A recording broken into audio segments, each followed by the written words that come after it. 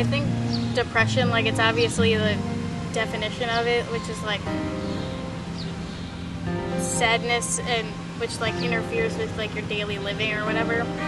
But like it feels like you're numb, like all of you is just numb, like nothing good can happen to you, and like when it does, you just don't care, and you just like like everything that happens to you, you just don't care about it, and it's like, I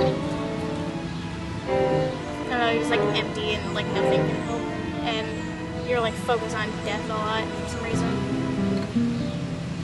Like, yeah. I left before I went to Laurel. It was like normal, like as normal as it can be. It was like a lot depressing, or like my life wasn't depressing or anything like that. Like certain aspects of it was, but it was relatively normal.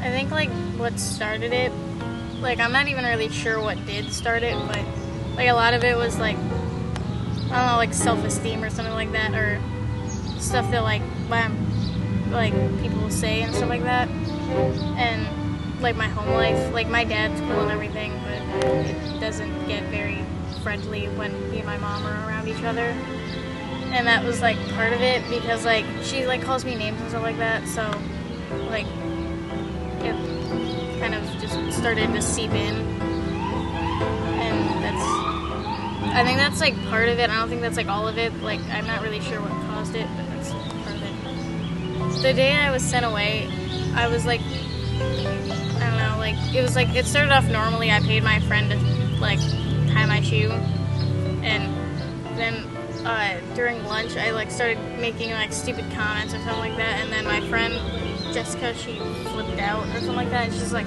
if you don't take that back, or you promise me you're not going to do anything, I'm going to go tell the guidance counselor. That's right, the guidance counselor. Because she knows I don't like talking about, like, my feelings or whatever. And so she walked down, and I was, like, flipping out. Like, I was, like, really nervous, like, throughout the entire, like, 7th period.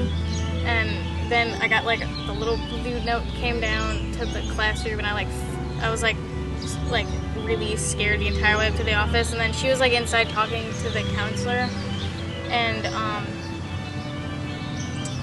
then they wouldn't let my dad come get me for some reason, so I had to get like wheeled out of the school in a gurney and like taken in an ambulance to Tri-Point, where I was there for like 7 hours, and then I got sent to Laurelwood at like 9:30 at night or something like that, and I was there for like a week.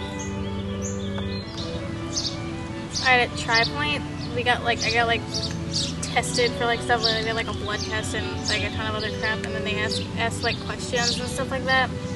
Like they were trying to like sort of find out what was wrong, but then to see like how bad it was. And then I like had to be in this room. It was like a pink slip room or something like that, and like everything in it was like retractable into the wall, so no one could like hurt themselves or others. And yeah, I was put in that room, and then I like stayed in the same room and watched like 50,000 episodes of NCIS. And then I ended up getting sent at like late at night in like another gurney in another ambulance, and then wheeled through the hallways, which I didn't like because I was always afraid they were going to drop me. We did at Laurelwood, we did like a lot of like group therapy, and there was like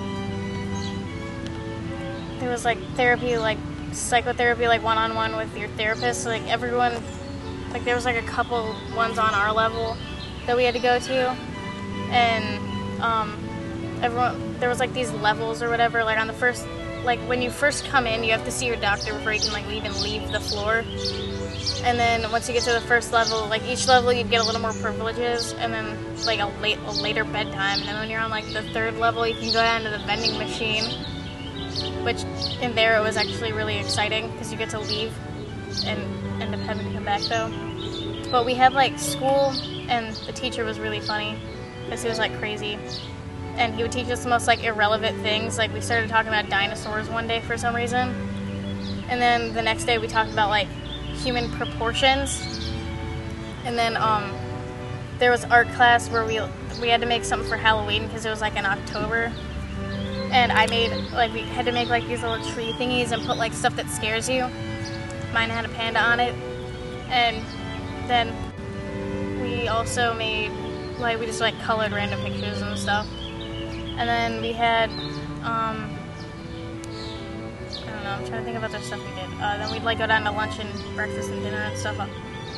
And then we had gym too, which kind of sucked because we just like played random games for like 45 minutes and then we went back upstairs. And then there was like community life, which was like you just basically hung out with the people in the level. And I was like there with like the teen ward was like filled or something like that, so there was like 5 to 7 teenagers like in the kid ward. There was, yeah, and then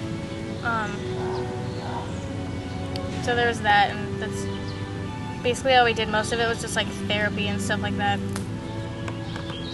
I was there for like 7 days, and it seemed like longer, even though it wasn't. Like, it seemed forever. Yeah, like the people who helped me though, they were like people in my first period class, and then there was like a couple other people. There was like one person in my last period class, or my last block class, I should say, and then the people like on the ward actually helped me because they like understand, and like you can't expect your friends to know what you're going through because they don't really know, but like they want to help you or something like that. But a lot of people did help me.